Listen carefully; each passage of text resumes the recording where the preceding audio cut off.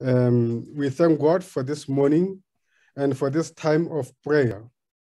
We are looking at the book of Philippians chapter 2, a familiar text. Philippians chapter 2, very interesting passage.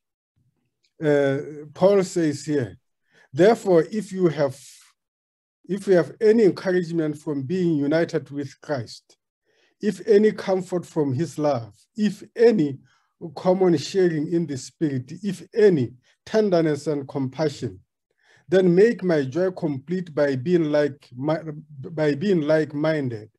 having the same love, being one in spirit and one in mind.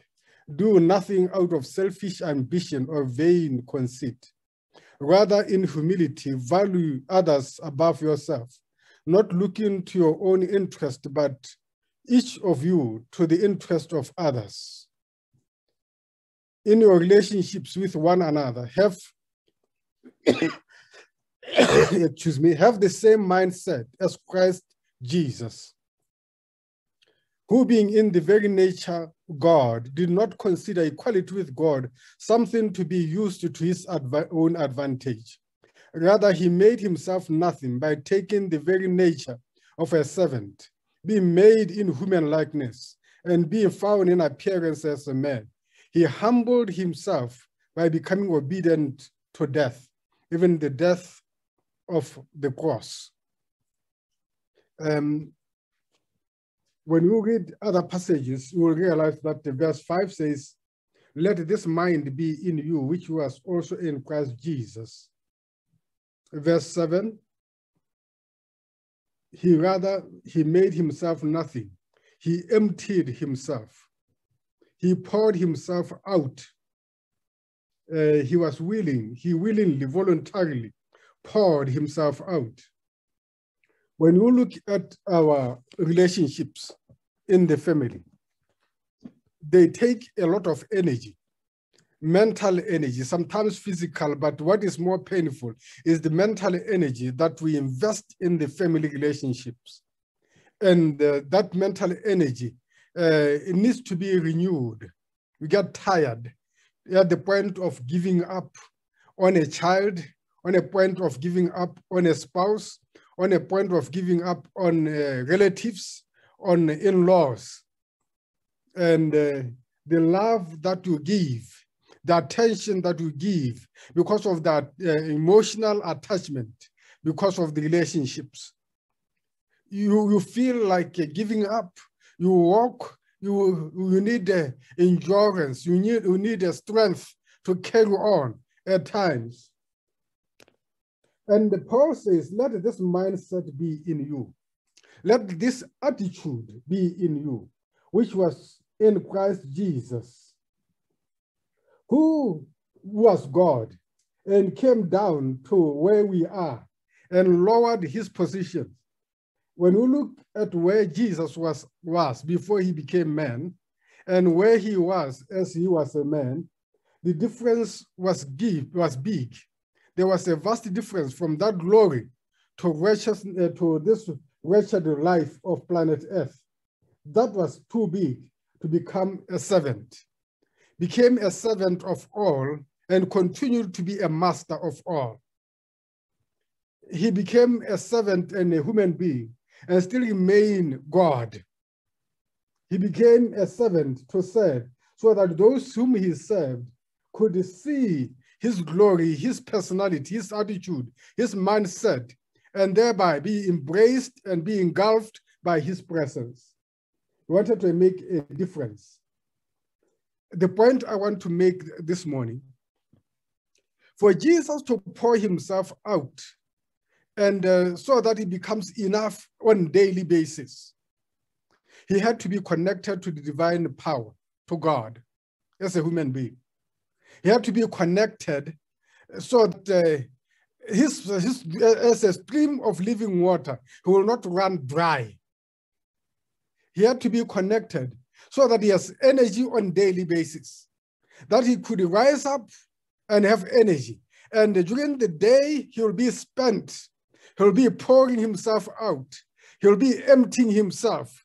He will feel like one energy is coming out of himself, going to human beings. And some of them will not be appreciative. There will be insults and scorn and ridicule, a lot of put downs upon Jesus Christ. But on a daily basis, he will have energy.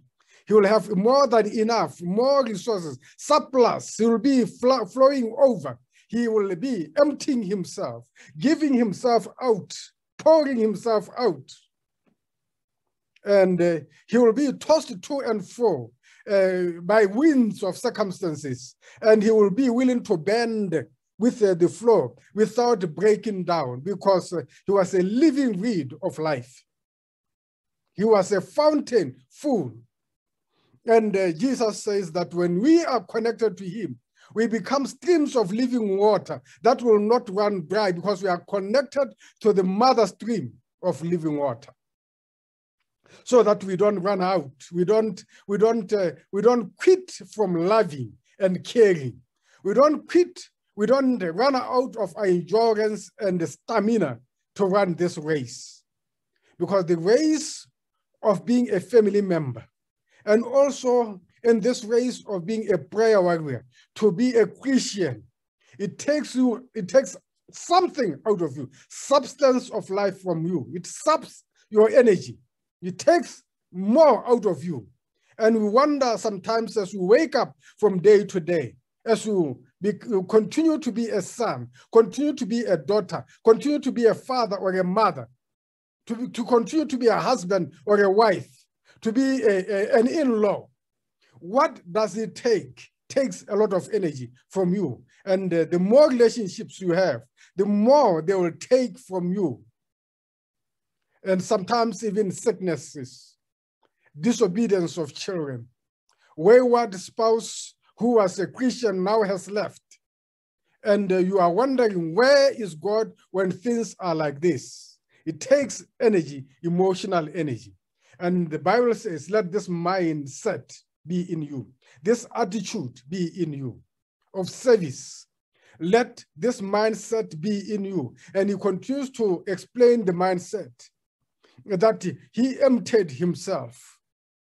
And he could go the second mile, he could go the third mile, he could go the fourth mile, because he was connected to God the Father, who supplied him with energy to endure, to go on and take it further, to be on his knees, to pray more, and to be conscious of God's presence in his life. As prayer warriors, as family members, as people who have relationships that take energy from us, as people who care about the sick relatives and friends that are in our neighborhood, whom we are connected with. And this takes energy from us. We need to have this mindset of connectedness with Jesus Christ, so that we are connected to the stream of living water that will refresh us on a daily basis, that will energize during the day, that our mindset is on Christ Jesus, so that we will never run dry, never get tired of loving and giving ourselves willingly. And we are told that after he willingly emptied himself, after willingly submitted himself, willingly humbling himself, God exalted him above every other name, that under the name of Jesus Christ, every knee should bow and every tongue should confess. Those who empty themselves and love like Jesus and have a mindset like him, when he is exalted, they will be exalted with him from that humility.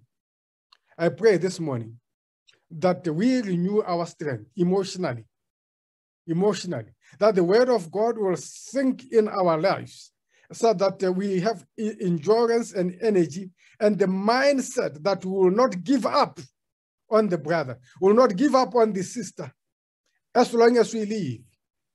And also, in this mindset, as human beings, it is a process that all the trials that we meet, of sicknesses, of losing loved ones, of rejection and put downs, all that, not only do they bring pain in us, but they are working for our purification in our lives, that we see our blind spots, where we lack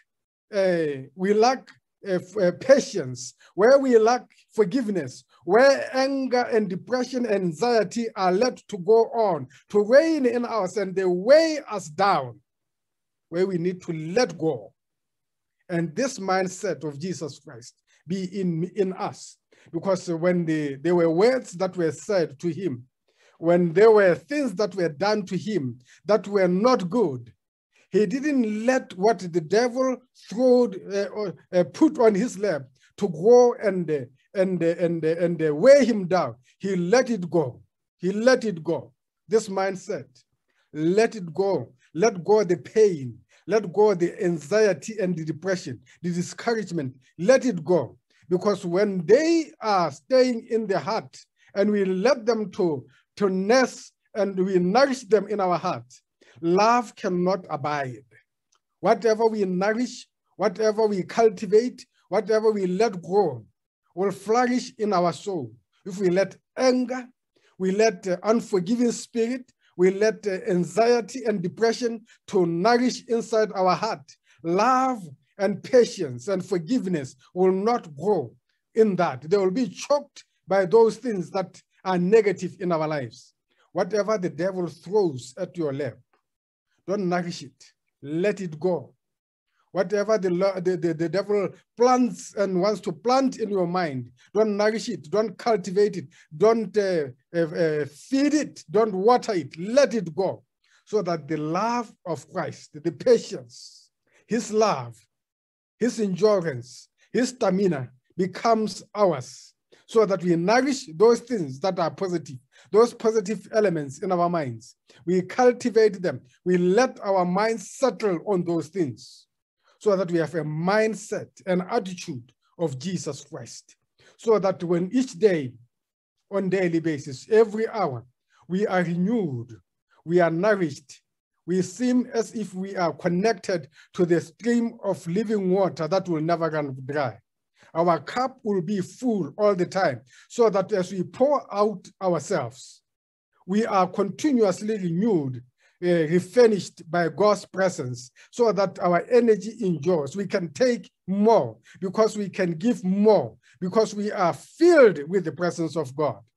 Let this mindset be in you, a mindset of service, a mindset of giving ourselves, a mindset of seeing others being saved, and we are consistent in that mindset of not giving up, a mindset that is connected, a mindset that is willing to empty himself or herself for others for their salvation, a mindset to look at the interests of others. We can continue with that mindset and that stamina with endurance once we are connected and refreshed on a daily basis, where we let go of the negativity in our minds and continue on that mindset. I pray that this morning and throughout the day, that this mind of Jesus Christ, this attitude will be our attitude. This mindset of Jesus Christ will be us. It will be for us to empty ourselves and to let go of the energy and the power of God to others, while God is refreshing us and giving us more stamina and endurance in this journey. Relationships can be painful. Put downs can be painful. And if we hold the pain long in our hearts, it will weigh us down. It will cause depression, anxiety, anger, bitterness.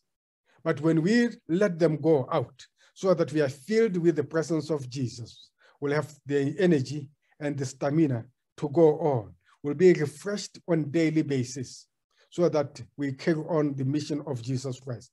May God bless the reading of his word. May God empower us for the day. May God refresh us. May God energize us and give us one more reason why we should serve him, so that when the miracles come and people change around us and there's healing, but there's first a change in us and healing in our souls, contentment that comes with obeying God, contentment and peace that surpasses all understanding. In the midst of the storms and struggles of life, we have contentment and peace that Jesus supplies energy in our lives. Shall we pray together? Heavenly Father, we come before your presence this morning.